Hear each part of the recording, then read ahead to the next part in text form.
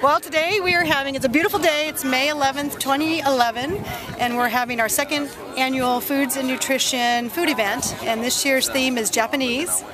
And so we've invited about 130 local high school kids that are in foods and nutrition classes to come and experience life on Merced College campus. And they're going to travel in groups of 30 to 4 different classrooms. One classroom is going to be taught by Bob Taniguchi and Kari Yanagi, and it's on the culture of Japan and ties into the foods of Japan. The second station is in the staff dining room with our chef Andrew Calzadias, and he's going to be teaching them tempura, and they're actually going to be making and trying lots of tempura dishes. Another group is our Nancy Cottle, our adjunct foods instructor in nutrition, and she's going to be teaching a nutrition lesson on the spinning, equivalent to our food guide pyramid. It's the Japanese spinning top. And then the fourth station is our own Brian Tassi, horticulture department, teaching them about all the herbs and vegetables that are grown in Japan and here, and they'll be trying these great foods at lunchtime.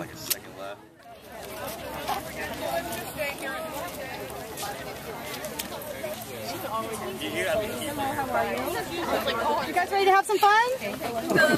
Yeah.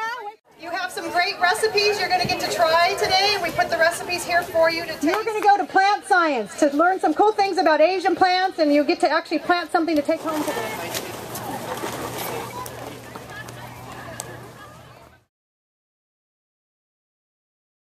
Yeah. So tell me what you guys are doing. Putting on gloves. Exactly. Tempura. For? Tempura. Well, you want to make sure that it covers, so when you put your vegetables in it, you know how it's floating? Yeah. Be careful, it's really hot. No. It's good. What do you have there? Tell me what your favorite vegetable is in tempura. Onions. Pretty good. It's bomb. Can you tell me what it is? It's called tempura. Yeah, tempura. It's like broccoli and shrimp and onions dipped in some sort of batter. And I think carrots or sweet potato. Yeah, it's pretty good.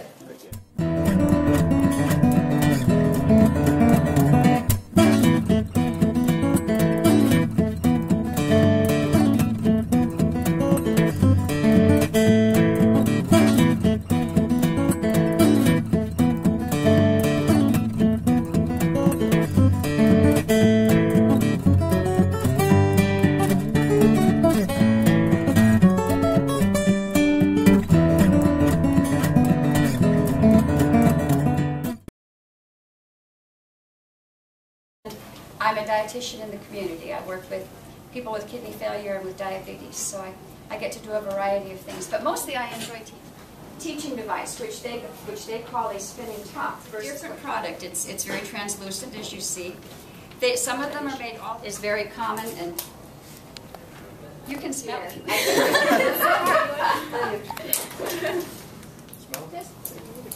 I gave you I have little Japanese sweet potatoes. And of course ginger, because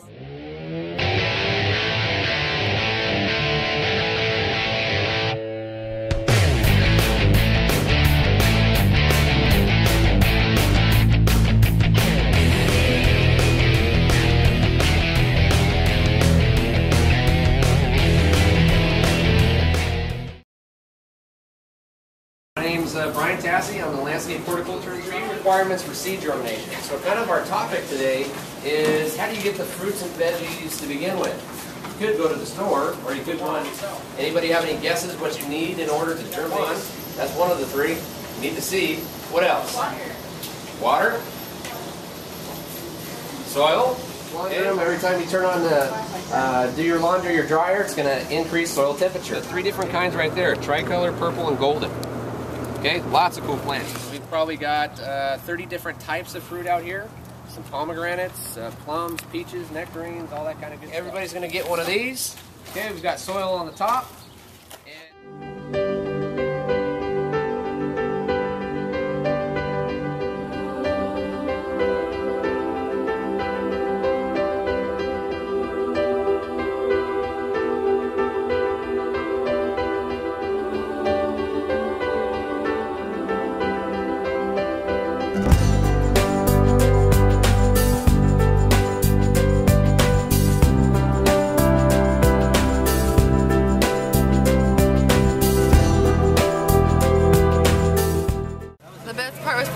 the different foods, seeing the different like vegetables and everything in the garden. That was pretty cool. Merced High School. Merced High School, and what was the best part of today? To learn about the Japanese food style and some of their histories. What was the best part of today? I don't know. Everything.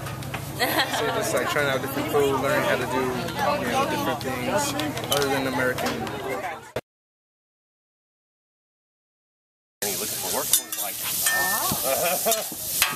Like who in your Well, I'm born and raised here, so.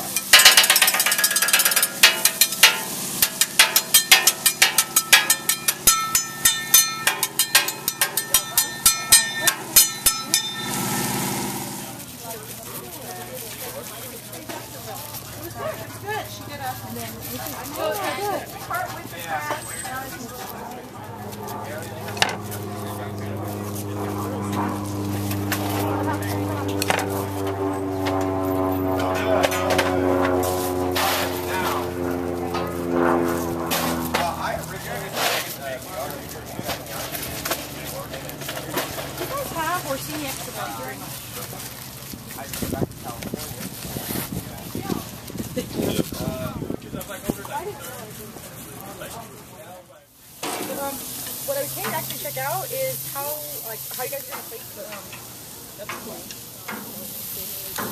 I just want to make sure like I'm ready to do whatever I need to do. Oh yeah.